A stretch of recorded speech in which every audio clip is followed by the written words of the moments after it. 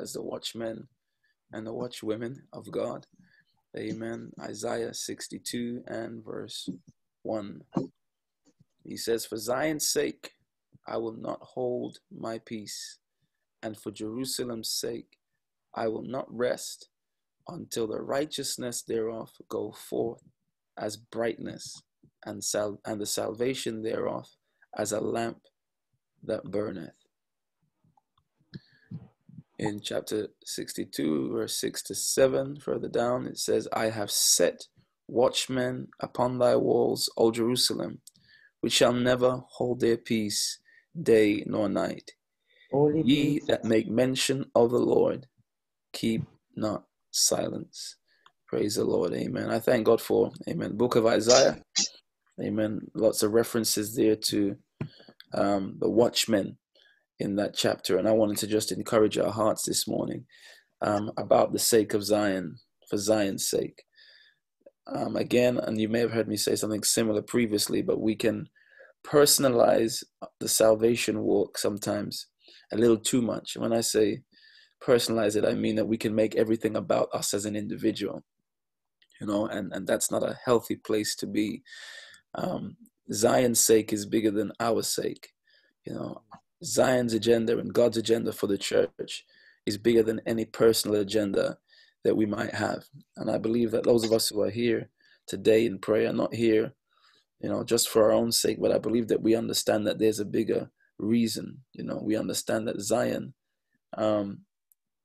needs prayer, it needs protection, it needs watching over. I believe we're here because God has put a burden on some of us. And so Isaiah carried this burden prophetically. He carried, you'll see in different chapters, he'll speak about the burden of the word. He carried the burden for the things of God. And this is what happens to prophetic people.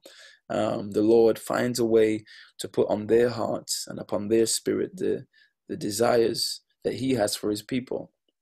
And it can be very frustrating at times because people with prophetic sight can see sometimes in ways that other people don't see, things that need to be done, things that aren't right, things that need to be fixed. And so Isaiah is saying, for the sake of Zion, I will not hold my peace. And we can be tempted so many times to stay quiet. You can be one of those who said, well, I've spoken before and I'm not going to speak again, or it's been many years now. I keep telling, my leaders, I keep saying this and I'm tired. I'm going to pack up, and fold my arms and just go away. But you need to recognize that God has put you in the house of God for a reason. He's given you the burden for his work for a reason. It's not to make you miserable. It's to make you a helper. And so Zion's sake is a bit bigger than yours. He says, for Jerusalem's sake, I will not rest. I need some rest physically. But Isaiah is saying, look, I'm going to put everything that I have physically, vocally, into making sure that the church of God doesn't fall over, that Zion doesn't perish. I need to release the word of the Lord for the health of God's people. And he says, until the righteousness thereof goes forth as brightness. Praise the Lord. So the proverb speaks about the path of the just as a shining light. He says, the righteousness of God's people mustn't be dim. In fact, Jesus put it this way. He says that the righteousness of God's people must exceed the righteousness of scribes and Pharisees. And so he's encouraging us that, righteousness has to go beyond what people see physically with the eye. The Pharisees were very much men pleasers. They did things for what the Bible called eye service. They'd come out in the street wearing their robes so they could appear to be holy before people. When they're fasting, they disfigure their faces so people can see that they must be on fasting. All these things for people to see what you're doing. The Lord says if you do things for men's eyes, then once they see you, you'll have all the reward that you're ever going to get. But when you do things, in secretly and for God's sake, you get an open reward. He says that therefore, we must exceed the righteousness of scribes and Pharisees. Turning up to church for a lot of folks, a lot of the time, was the measure of your righteousness. And I believe that we should go to church. But turning up on time, and I believe we should be on time, became the measure of righteousness. And so we don't want to use things that are good like this in the natural as a yardstick for true righteousness. Being right in the sight of God is doing the right thing when nobody's looking. It's being willing to pray when there's not a prayer meeting called. It's being willing to fast when nobody's asked you to fast. It's helping the poor and the needy. It's seeing that there's a need to be met and meeting it because you Excellent, can. Jesus. The Bible says that Lord Jesus. if we withhold anything when we have it is in our power to give it, then it becomes a sin to us. The Lord even said through James and in the Proverbs too, if a man comes to you for something and you can give him today, don't tell him to come back tomorrow. All these little things amount to righteousness, doing the right thing before God. So the church, in many cases, and we have seen in this time of lockdown, we've been able to pick apart many of the problems that the church has. And it's not for us just to complain. We take these things in prayer. And as I keep warning about Monday's Bible study coming up, we have to find a way to also verbalize to leadership. We have to find a way to speak truth to power, as they say, that Zion will not be hindered. Some people are scared of getting thrown out their organization. Some people are scared of losing their position within their organization. And so because the organization is so rigid and stuck, they won't open their mouth because they don't want to be at risk of losing any favor with leadership or being in trouble with the board. There comes a time where what you've seen is so gross and grotesque that you have to open your mouth, and you have to find a way to do that is respectful. There comes a time where you become a part of the problem if you don't speak up. For Zion's sake, I'll not hold my peace. Zion is not your organization. Zion is not whatever men built. Zion is actually a spiritual place. It's a place where God has, it's a mountain for the redeemed.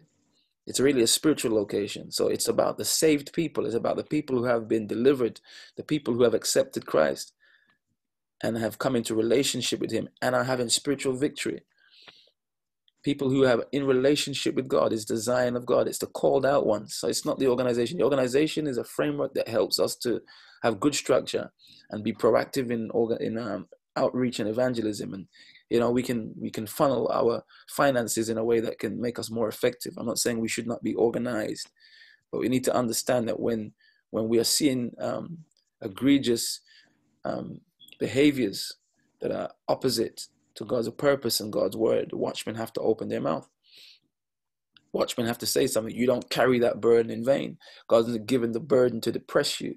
You've been given the burden to open your mouth and to say something, regardless of the consequences, in spite of what men might say.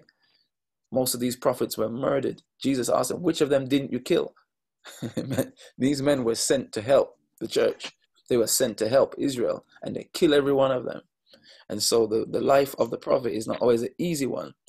And so we have to pray specific prayers for people who carry the burden of God's word. He says, the watchmen upon thy walls, he set them, O Jerusalem, and they shall never hold their peace, day nor night. Ye that make mention of the Lord, keep not silent. That encouragement goes back to don't keep silent. Those of you who have that position, don't keep silent. The day and night, I believe that's not just about speaking and warning. I believe that's also about prayer. I believe we're watching over God's people in prayer. We're seeing breaches and we're tackling breaches in the spirit.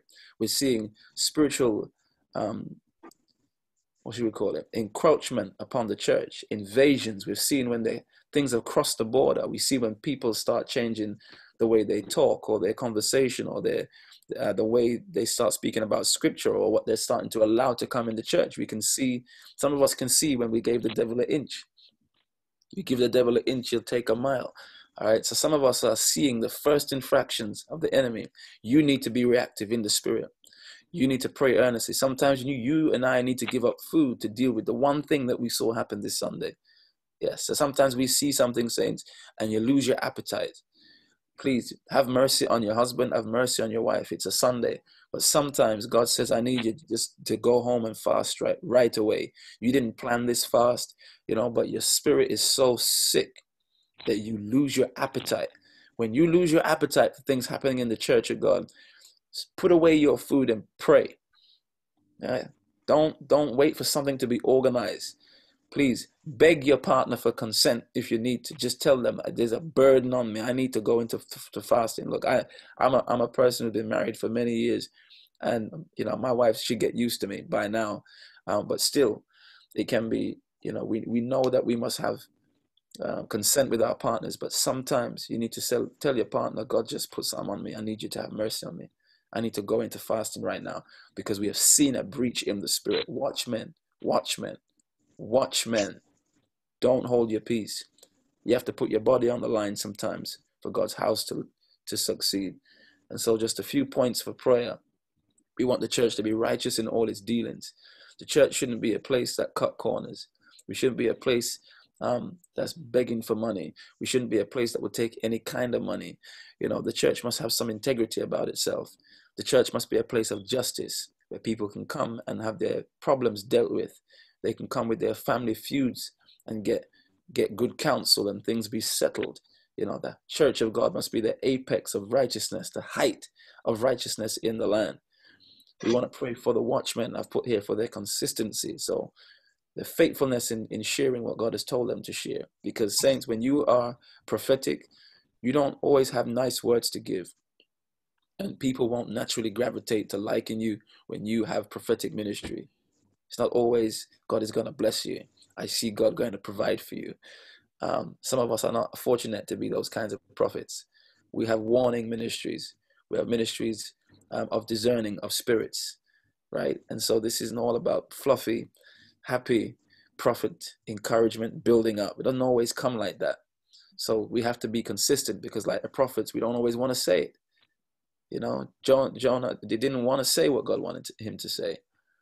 We can be reluctant sometimes. Even Jeremiah said I wasn't going to say anything, but he couldn't because it was just burning inside of him. So we want to pray for prophets to be consistent and to be faithful.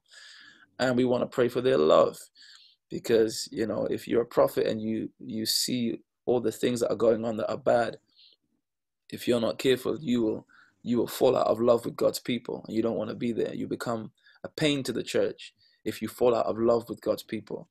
Then you start speaking from a place of misery and you start speaking from a place of just pain. And God needs the prophet to stay in love with the people, right? He needs that the cause of Zion is the cause of your heart, that the growth and the beauty of God's people is at the core of your spirit, that you don't speak out of hatred, you don't speak out of pride, but you speak out of love for God's people. You speak the truth in love. And you have to pray for the sanity of the prophet. The prophet can feel like he's losing his mind. The enemy will attack prophets like, I don't know what to say, so strong, so heavy, because when you're discerning the spirits and when you're discerning the pathway of the enemy and the workings of the spirit of wickedness, then you become a target. The devil wants to take out the watchman. If he wants to get into Zion, you take down the watchman because they're on the wall and they're standing. If the man on the wall can't sound, if he's compromised, then he cannot sound the alarm. And so we want to pray for them to keep their mind because prophets are under attack. Right? Prophets like Nathan have to speak truth to people like David. Who's the most important person in that equation? Well, it would appear to be the king because he's the king. But man, where would the king be without the prophet to speak the word, to bring him down, to keep him in alignment with God? So when you have big duties and big assignments to speak to people and to speak to churches and to speak to leaders, you need a grace on your life that keeps you in your right mind, because some people will tell you, who do you think you are to speak to people like that? And then for their wisdom. And again, I'll be touching on this on Monday, much about this ministry again, the wisdom of the prophet to speak the right words at the right time in the right spirit. Amen. This might be you this morning. I pray that you receive encouragement and grace. We can't stop doing the work because it's difficult. We can't stop doing the work because it's unpopular. We have not been called to be men pleasers. We've really been called to do the work of the Lord. And so we're going to pray for our pastors as we do on Sundays and pray for our leaders that they will, incline their hearts to hear the word of the Lord, that they'll be humble to receive God's word. Amen. I wish that men of God would listen to God directly, but it just doesn't always happen. And so you and I have a job to do to really speak the word of God and to speak it without favor and without fear and to do it also in love. God bless you.